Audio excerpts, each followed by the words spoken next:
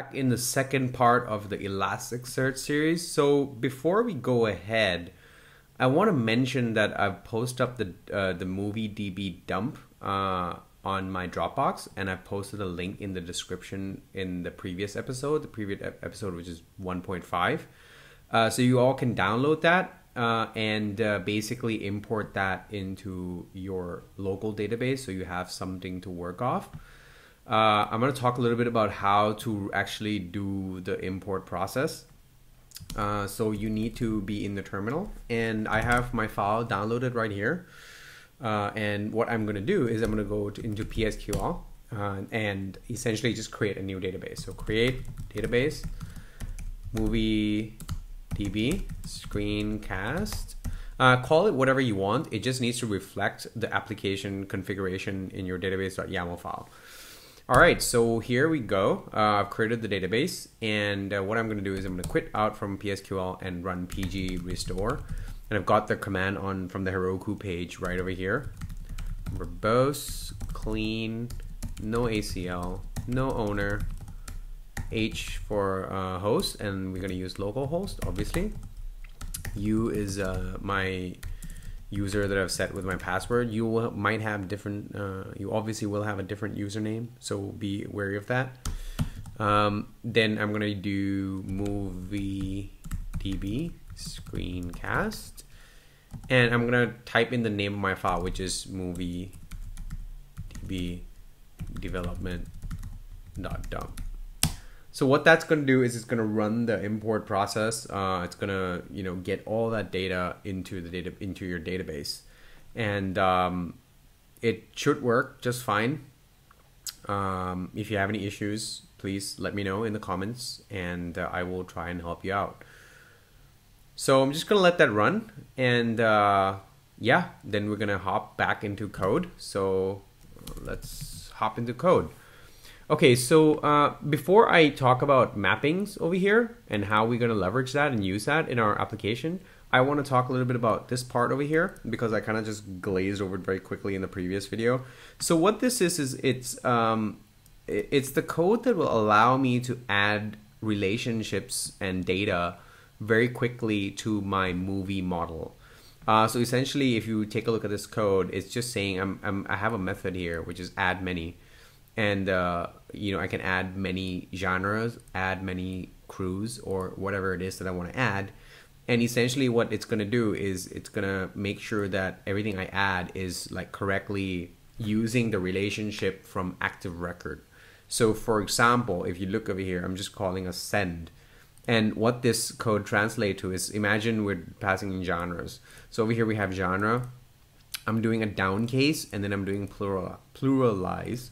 So essentially, it's gonna look something like this. So imagine we're calling add many is an instance method, right? So we're doing movie dot add, send, and then we're doing genre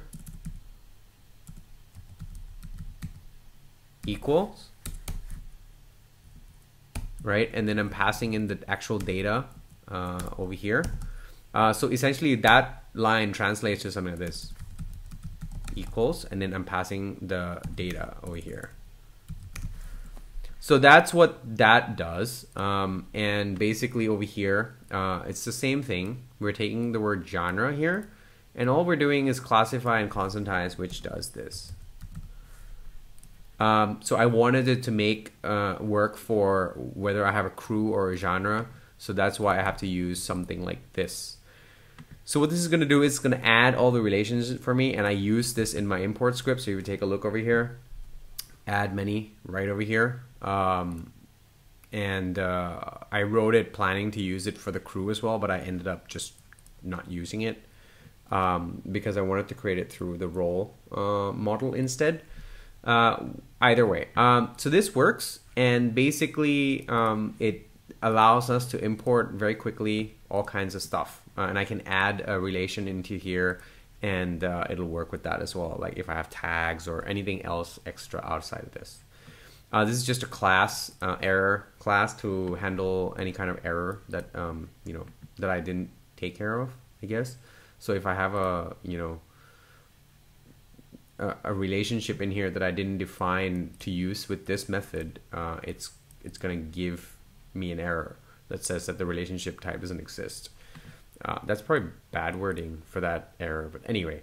So let's get into the crux of it, which is the mapping. That's all you've been waiting for. So over here we've got the mapping, and essentially this is the mapping we're going to use in our Elasticsearch document store. So the ID is just basically the ID, the primary key that's coming from PostgreSQL, and we're not going to analyze that. So, you know, it's just to make sure that we have an index so we can reference it when we look at the data, but we don't need to search with it, if you know what I mean. So then there's the index, the name and synopsis, which is just going to be the standard data type that comes from, you know, from PostgreSQL. And I have all the columns I want to index here, and I also have them over here. And if I want to index relationships, I have to use this thing here, which is include. And in this case, I want to include the ID and the name of the cruise and the genres. I don't have to use the ID, I can remove that, but in this case I'm just going to add it just so I can have something to show you guys. So you can define the fields of, you know, the relationship model that you want to include in here. So let's take a look at what this does in our index. So I've got the Elasticsearch head open over here. If you don't have Elasticsearch head, take a look at the first part. I explained to you how to set it, all that up and how to use that. Okay, so if I open this up here, you'll see that we have all the fields over here, including the genres. So let me open a better one here. I'm gonna close that out. All right, so take a look at this. So we have the review, which is a type of a float, and then I have year here. So in my database, I store the year as an integer because, you know, it's just numbers. Then I have the country, and then I have the synopsis and the name of the movie. And over here I've got, as we have set in our mapping, we've got the crew. So I have the ID of the crew and the name of the crew over here. The reason why I'm indexing the ID as well is later on we may use this for some facets. But for now I'm not going to go into the details. But let's just say that it's a good idea to, you know, have something like this in your document store in Elasticsearch. I've got the genres over here as well. So essentially that's how you do the mapping, right, with relationships and all that stuff. Now the next thing is how to actually index all this data. So let me show you here. So I'm actually got something running over here. It can take a while if you have a lot of records. So let me just clear the screen over here. I'm gonna just go from start Rails console again. And essentially what you want to do is first you want to create the index if you haven't already. So to do that, you do movie.elasticsearch, create index, and then force true. Normally, if you don't use force true, it will not try to create an index if you already have the index. But then if you update your mappings, you need to use force true in order for it to update the structure of the index as well. So I always normally use force true.